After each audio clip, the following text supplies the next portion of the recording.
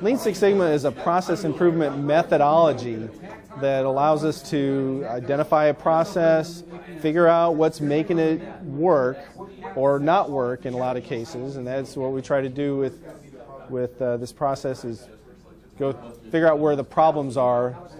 identify those, quantify how bad they might be, and then come up with solutions that we know will work. We've saved, in the last 6 or 7 years that the Army's been using this, millions and millions of dollars by operational benefits,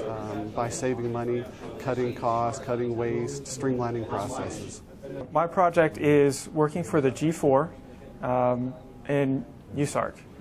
I am improving the 5-year maintenance process for the HETS trailers for them, and this project to them is worth about $34 million. So it's a pretty important project, and I'm really happy to be helping them out with it. This is a great opportunity for our soldiers. Some of these soldiers are going back into the civilian community as veterans or as National Guardsmen and reservists, going back home to hopefully job opportunities, in which this can only enhance their opportunity as far as a higher paying job, perhaps on the outside, as well as for soldiers that stand in the military to make our military just that much better in the future through process improvement and the things that they're learning in this Lean Six Sigma course.